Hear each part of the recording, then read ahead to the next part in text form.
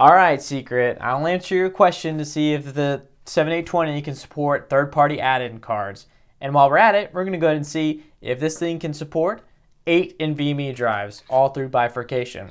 So let's go ahead and pop this sucker in here and find out what happens, if anything. Probably nothing. We're going to find out. We already got our 4 NVMe drives in the first-party adapter, and we're going to stick our third-party adapter in the other 75-watt slot. And let's see what happens. All right, count them.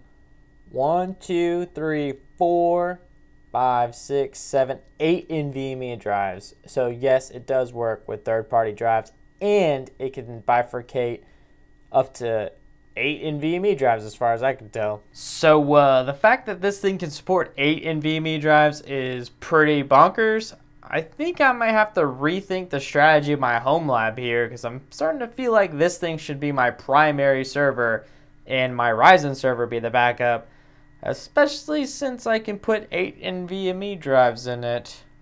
It gives me some good ideas, dangerous ideas even.